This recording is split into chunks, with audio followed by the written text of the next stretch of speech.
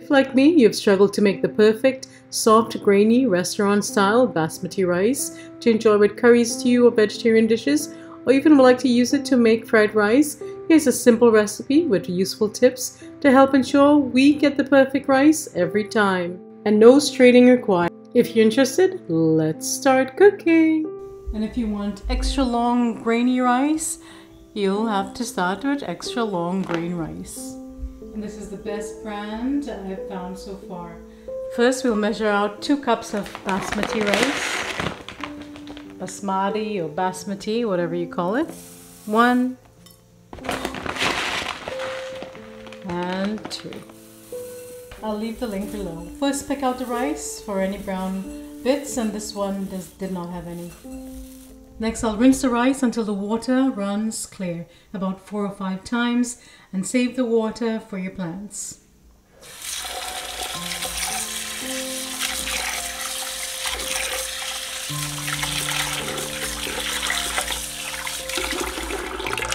Also rinse it gently so you don't break up the grains.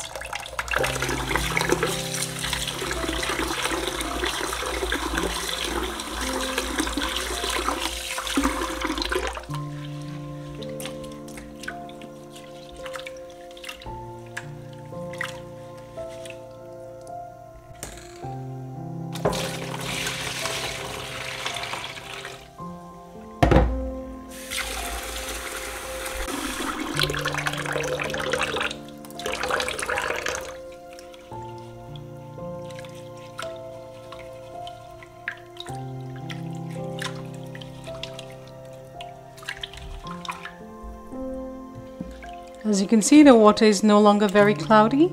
Now we'll make sure that it's completely submerged by a couple of inches, and we'll soak for 20 minutes.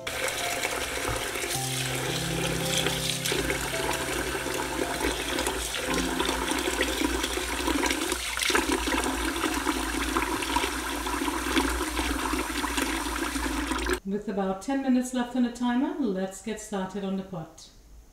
You'll need a 5.5 or a large pot, a heavy bottom pot or Dutch oven, non-stick or stainless steel with a tight fitting lid.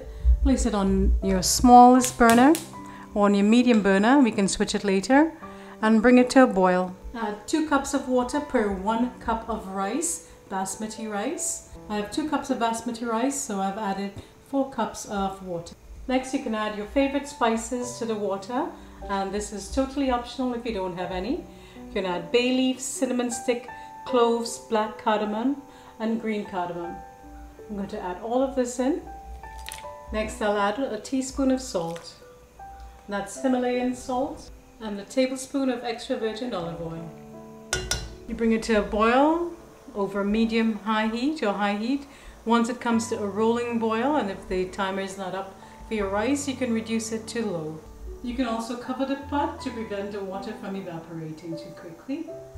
There's 1 minute left on the timer. I'll give it a last rinse, gentle rinse, and drain, and we'll add it to the pot.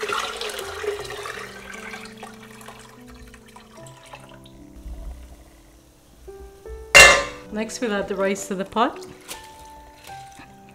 I'm going to raise the heat to high to bring it to a boil. Hi Bixby, set the timer for 25 minutes please. Timer 14 for 25 minutes, starting now. The timer is set. I'll give it a gentle stir.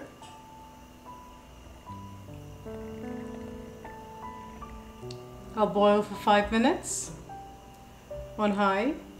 Once it comes to a rolling boil, it's been boiling for about 4 minutes, I'm going to reduce the heat to medium. 19 minutes left on the timer, I've reduced the heat to low. Now that most of the liquid has evaporated and you see bubbles here and the grains of rice are at the top, I'm going to cover it. I have moved the pot to the smallest burner on the lowest heat. We'll cook it another 20 minutes, and in this time do not lift the cover, do not check, do not peek. And the heat is now on low. After 20 minutes you'll keep the cover on and for another 10 to 20 minutes, and then we'll see the result. Be patient.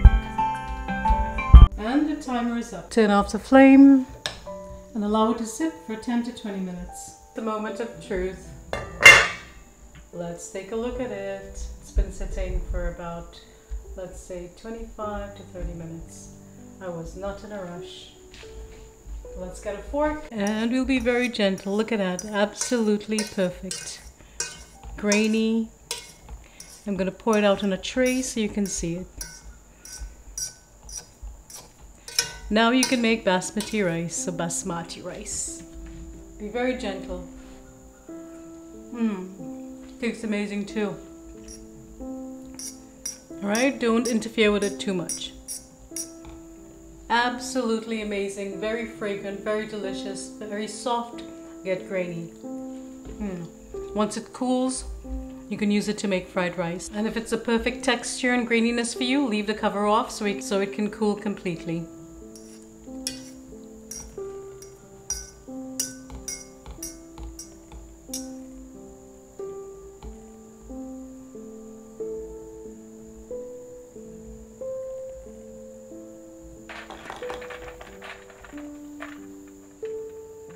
Pick out the spices and enjoy.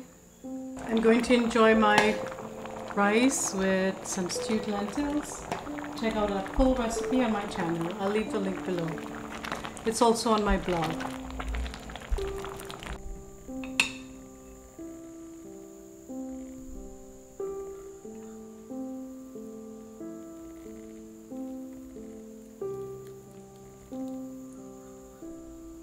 And that's all there is to it, my sweet friends, the perfect basmati rice. And in order to get the perfect basmati rice, you've got to buy the right brand of rice, rinse several times until the water runs clear, soak the rice for 20 minutes, use spices and salt for added flavor, do not peak, allow it to sit, fluff, and serve. If you enjoyed today's video or learned something new, please like, share, leave a lovely comment below, and subscribe for more. Until next time, stay safe, be well, cook, share, and love. Bye-bye.